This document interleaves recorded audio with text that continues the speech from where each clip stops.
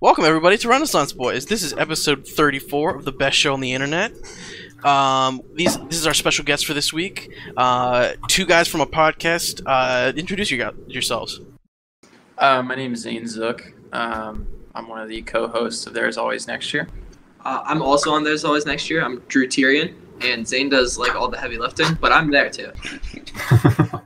You can see it in the camera framing. Zane's just all up front. Yeah, remember, if you guys want to send us anything for next week, remember we have a Discord, and you also can send stuff to our business email, suggestions for next week. With that said, let's hop into the news. Are you guys familiar with Sky High? The original? Yes. Yes. Great movie. A classic. It's been on Disney Plus, I think, since it launched, if I remember correctly. I didn't realize that it was a made-for-Disney movie, like the Disney Channel, but evidently, there's a rumor going around right now that depending on how people feel about it, how much pushback there is for it, there is a possibility for a sequel to this movie. The original came out in 2005, so what do you guys think? Will the original cast basically be the teachers? If there was, seems like a Disney thing to do. I think that they'd do that. It's possible. Basically, one of the writers, McCorkle is his name, Mark McCorkle. He basically told Inverse that he believes a sequel to the movie would be a natural fit for Disney, and that if fans want it to happen, they can let their voices be heard by streaming and tweeting their support for the idea. Which I'm trying to remember if there's another movie like this that happened to. No, I can't remember. Do you remember any movie that was like that? No, I can't think of it. Disney's got their like $1 billion budget. I feel like if they really just even kind of want the movie, they can totally do it. They could spend like $200 on a Sky High 2 and put it out there, honestly. Has anyone heard of the Star Wars franchise? Nope. I saw a post recently that said strong female characters are so strong that they killed franchises with 40 years of fans.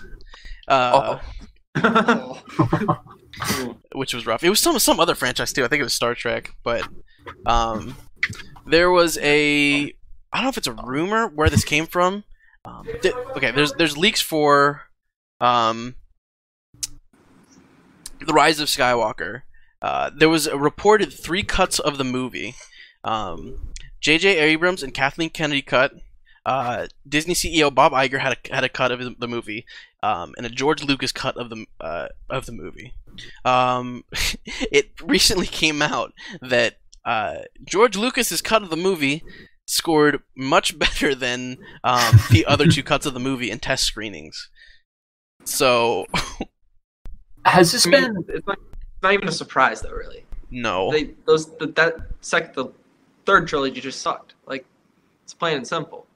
It didn't necessarily kill Star Wars, especially since I think Disney Plus is going to like kind of save it. Yeah, especially with Mandalorian and Clone Wars. But basically, most fans, me included, I'm sure Zane is a little bit frustrated with how Star Wars is in the movies.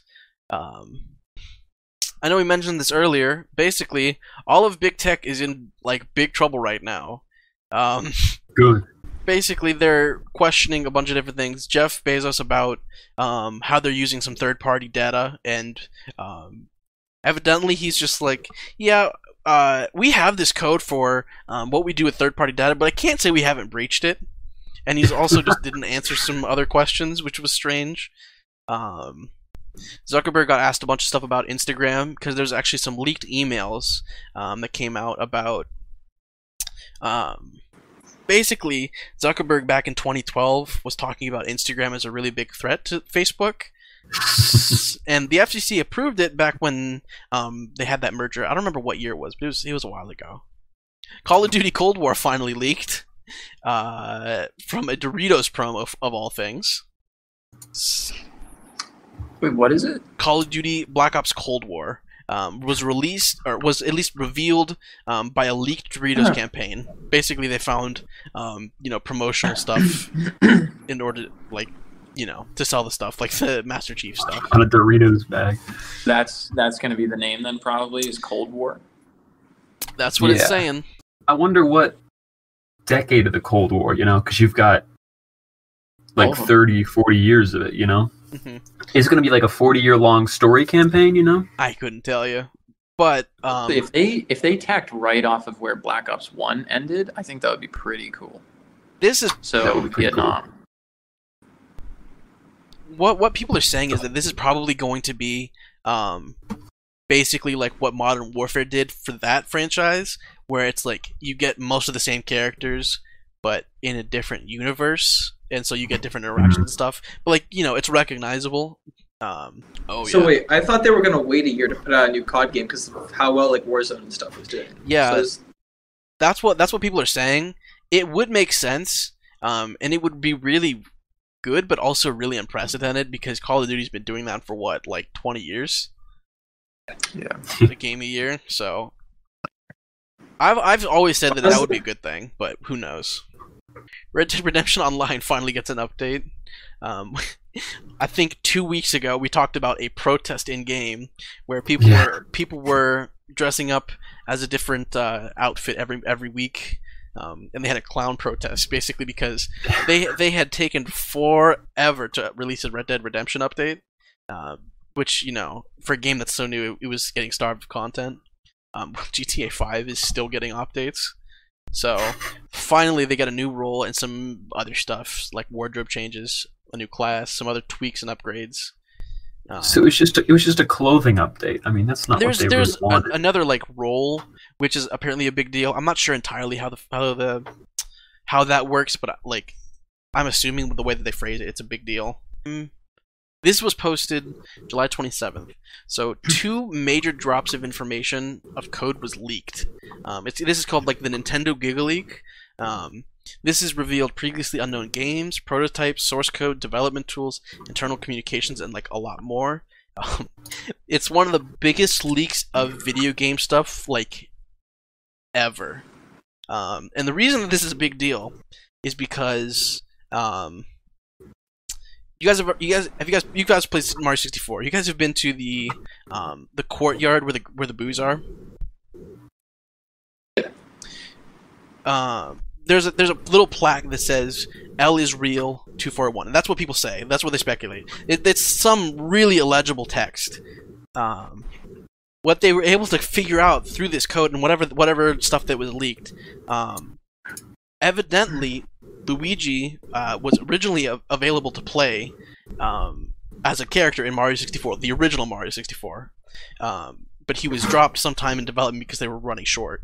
But modders were able to take all this original code that was leaked, and they were able to actually reconstruct Luigi from the source code.